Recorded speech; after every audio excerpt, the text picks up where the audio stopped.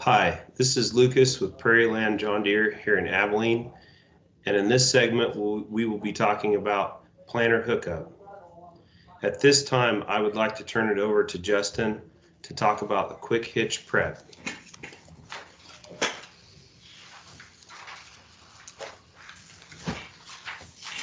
Hello, I'm Justin. I'm in parts at Abilene. First step is to adjust the sway blocks. The sway blocks are factory installed and can be removed, but for this process, we need to have them installed. You can adjust the sway by lowering and rising the sway blocks. The bumpers can be adjusted forwards and rearwards to limit the sway as well. Total sway needs to be about 1/4 inch. Next, we'll check the bushings to make sure they are correct and lift and lock the planter into position. While doing this, you should always have your operator's manual handy so you can look for hookup procedures for your specific piece of equipment. We suggest that you remove the 3-point center hook off of your quick hitch. This can prevent damage to the planter and also catching and damaging hoses. We also suggest removing the park stands so they don't get caught and damaged as well. After the planter is connected entirely, you need to make the toolbar perpendicular to the ground at planter's depth with the tractor 3-point hitch height adjustment. The bottom of the toolbar should be approximately 20 to 22 inches from the ground for the best downforce performance. Next, Steve will go over the hydraulics with you.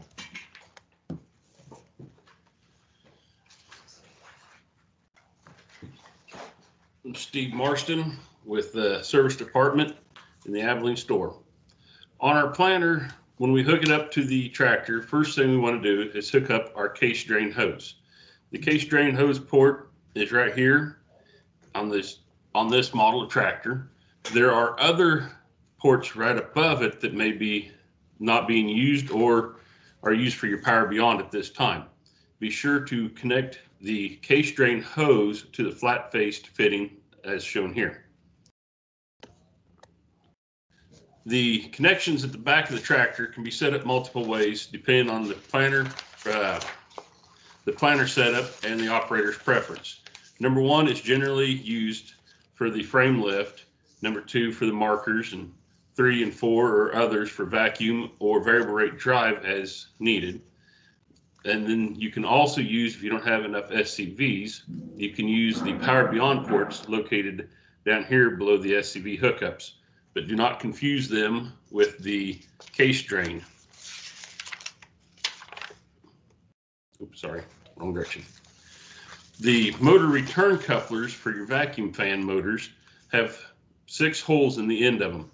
Do not worry, those are meant to be that way. It is so the oil is flowed only one direction, and it allows the motors to coast down when the tractor hydraulics are put in the float position when shutting down the motors.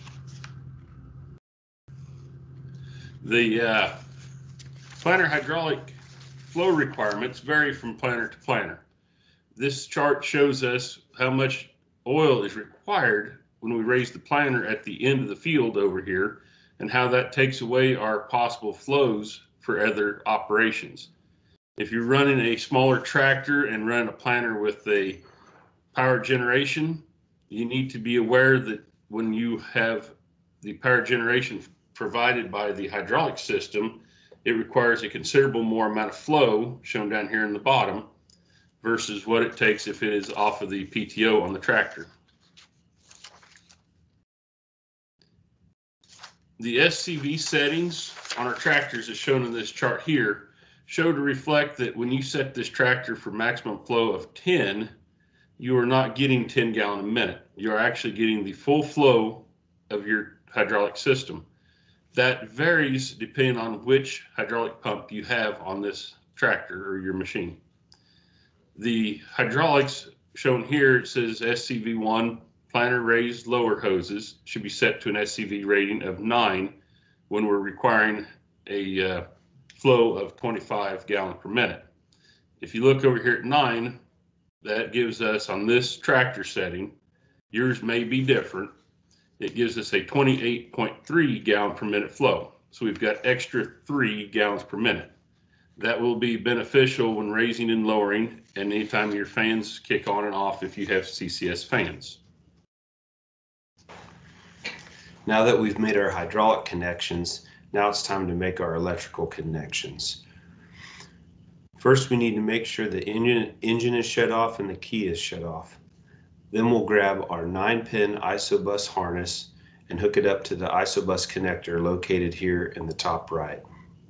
Then we'll grab our 7-pin lighting and power harness and plug it into the 7-pin connector located below the isobus connector. This one supplies power to the flashers, and it also gives power to the frame controls. So if you have a problem with the markers not working or the frame not folding, it could be that you need to check this connection. If you've upgraded tractors recently, it's important to check which speed source that the tractor is set for the right one for your planter. Most of these would come out of the factory with the radar speed source connected. If that's something that needs changed for GPS, all you have to do is pop off the convenience outlet cover located in the lower right corner of your cab. There's 2 connectors in there clearly labeled GPS or radar. It's really easy to make a switch if you need to change that. At the end of planting, or if you need to unhook the planter during the planting season, it's important to follow the correct steps.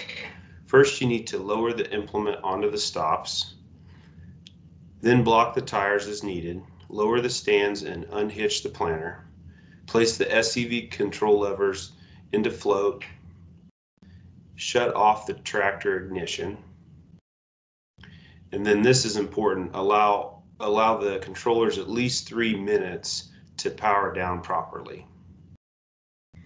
Once they've powered down properly, then you can disconnect the hoses and electrical harnesses and put all those back into their storage locations. Now we'd like to just say thank you for joining us, and for any additional support, please contact your local PrairieLand partner location.